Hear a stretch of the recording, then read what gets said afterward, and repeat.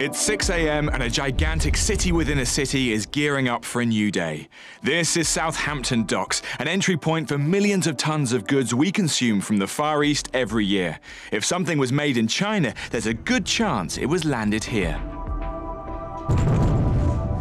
The vast majority of all goods imported into the UK arrive on container ships, and I bagged a berth on this tiny pilot boat to come out and see the biggest of them all, a true monster of the seas. I'm about to board the Marco Polo, the largest container vessel in the world, en route from China. At nearly 400 meters, she's longer than 100 family cars parked end to end, and weighs in at more than 175,000 tons. This is just the most awesome vessel. I mean, standing here on the bridge, it looks big enough, but then you swing around and see all these containers behind the bridge. There are 16,000 on board, carrying everything from TVs to clothes to power tools. Overall command stays with the captain, but by now he's handed over to the two Southampton pilots who boarded with me. Their knowledge of the Solent keeps her clear of traffic and stops her running aground. Steady on 325, please. 325. From the South China Sea to the English Channel, the Marco Polo has already negotiated some of the world's busiest shipping lanes.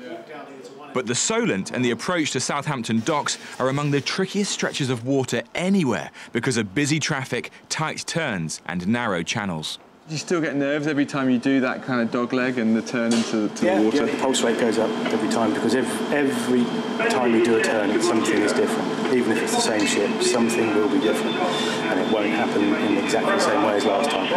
Probably shouldn't ask while we're still doing it, but do you think of the millions and millions of pounds of cargo aboard when you're doing this? I do try not to.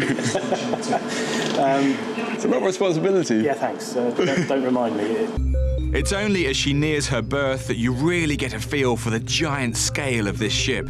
She's gently coaxed to the quayside, finally edging in a few centimeters at a time. And once she's come to a stop, there's no hanging around. In terms of global trade, time is money, and Marco Polo only has 24 hours here before setting sail again. So no sooner has the ship been safely docked, you can hear the bells, the cranes are moving in, and its cargo is going to be unloaded. From the air, this place looks like a giant children's playset. There are thousands of containers stacked up like building blocks. And towering over everything, a small army of giant cranes. Surely not all these containers come off, do they? No, on something like this, we're going to have around about 2,500 containers off this vessel. Each container has a unique number, and that tells us all about it. And we need to know the weight, port of origin, final destination, and all those things. We use that to stack the containers in the right place, making sure every container is put exactly where it needs to go.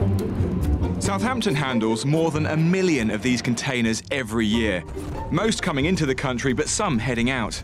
The Marco Polo travels on a continuous loop between the Far East and Europe, calling at 17 different ports in a 77-day cycle. Next stop is Hamburg. Once customs are happy, these containers are on their way to destinations across the UK. An average of 22 container trains leave here every day, along with a huge fleet of trucks.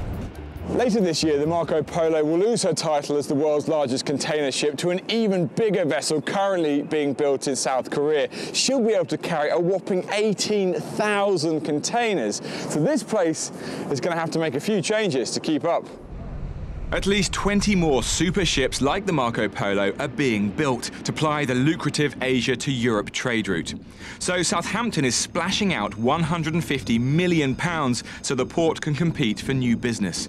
It'll mean investing in deeper docks and even bigger cranes.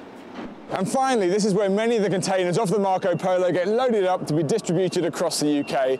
So all those televisions and phones and clothes and power tools and fridges, even that sofa you ordered 6 weeks ago, they'll soon all be on a high street near you.